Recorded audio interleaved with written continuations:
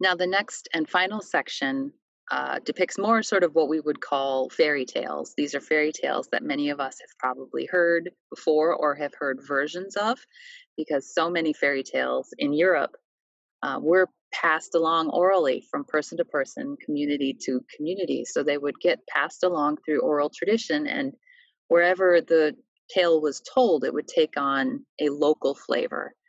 So, for instance, the tale of Puss in Boots is one that you see in many cultures all over Europe. And Puss is a tale about a cat, a clever cat who helps his owner, a poor man, to gain riches and influence. And so uh, the owner, the poor man, makes use of this clever cat in order to get ahead in the world. This is a tale, as I said, that's told all over Europe, and in fact, as many of us know, was turned into a major studio animated film as well. So it's a tale that many of us are familiar with. Another tale that is common in Russian folklore is this one: the fox, the hare, and the rooster.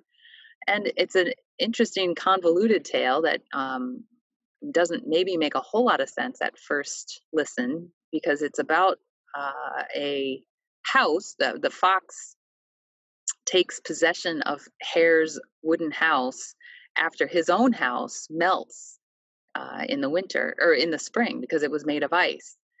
And then Hare, who's been evicted from his house, gets help from a whole series of animal friends, including two dogs, a bear, and an ox. But they can't get Fox out.